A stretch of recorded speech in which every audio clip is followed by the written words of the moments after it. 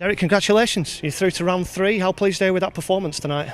Yeah, we're delighted, to come away to a championship team and win, to limited them to very few opportunities on target. With the strike force that they had, with the team that they had playing, it was very pleasing. I thought that the whole group they had here tonight, we had 14 players here tonight that worked extremely hard, and delighted for them.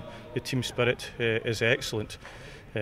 Everyone can see that we didn't have the strongest bench in the world. We had to call up 4 academy kids. We've got a bit of illness in the squad and injuries, and that's the reason for all the other ones that weren't here tonight. So either illness or injury. How satisfying is it when you work really hard in training and you have a system and a shape and a way that you want to play, and it comes off for 95 minutes? Yeah, I think that the way that the players have taken to changing the systems as well, it has been important. But I think their togetherness, their understanding of the game has been very good in and out of possession. When we made the change and Caleb came on and he nicked the ball, that's what I was speaking to him about the other day, that if he can come on and nick the ball, because he's got undoubted quality to find the pass, and he did that. And Arthur, as Arthur does, takes it for a wee run and then finishes it very well, as he's done it already this season. But the work rate throughout the team had to be perfect tonight, because we're playing against a very good side. I think it's fair to say that you've defended like this in long spells of the season.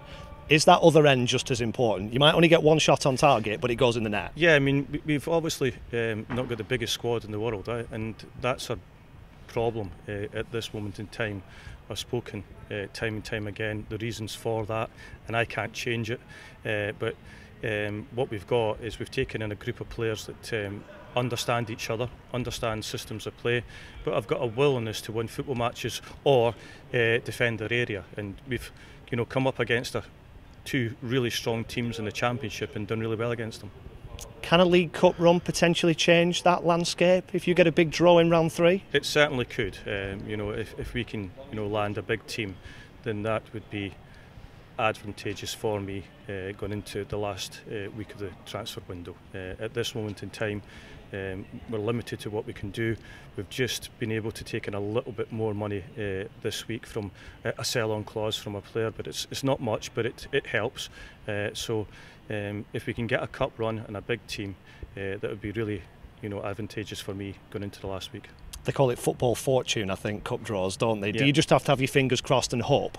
Yeah, I was at Plymouth Argyle when we got Liverpool. We drew with Liverpool away and then we took them back to Plymouth Argyle. So that made us, loads of money. We were able to do a lot with it, and we'll certainly be able to strengthen the squad if we do, get a big team.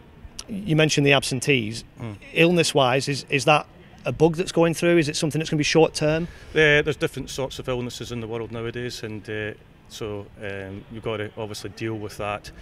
So bit of that, bit of other illness going about, and also injuries as well. Inevitable Cole Stockton question, obviously not in the squad today. Is he illness, injury or something else? Yeah, he was declared injured for the game today.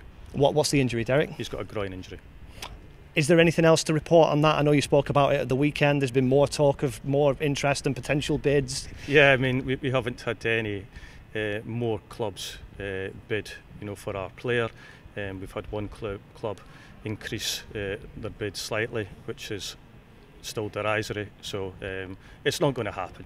I think that until a club come in with a real amount of money, the deal isn't going to happen before the transfer window closes. And you sign contracts, you have to stick by them, and until a club says otherwise. If somebody did come up with the money that the owners have in mind, how much would that change things for you in terms of being able to recruit? Is that at a threshold where it would make a major difference? Yeah, it would help us. We would obviously get the wage for the player. We would also get the transfer fee as well. What money I would get back from that, we're not quite sure as yet, but we can't talk about it because we haven't had a bid that. You've got to remember, we've got a player that was the second highest goal scorer in the league, and if you look at the figures that I talked about, and they're probably nearly correct because the source is very close to the source, so you'll see that if you were any other club, would you accept that deal? You'd be mad to do it. Is it, you use the word derisory, does it feel a little bit disrespectful bidding that low an amount of money? No, because I would do exactly the same. If I was in anybody else's position, I would chance my hand, and that's what you do in this world. I've done it plenty of times myself, and but I've had to call it a derisory bids put in for one of their players. But if you don't try, then you can't see what the other club are thinking, and someone tries their hand. Unfortunately, their hand's not been good enough at this moment in time, and that's what happens in poker.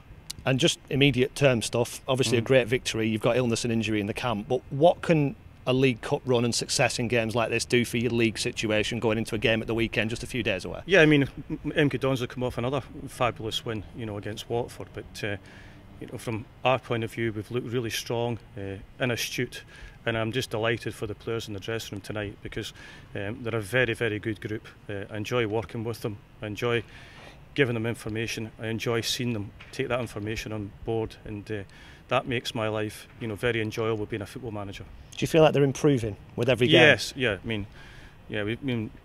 they are improving, and that is important as the weeks go on.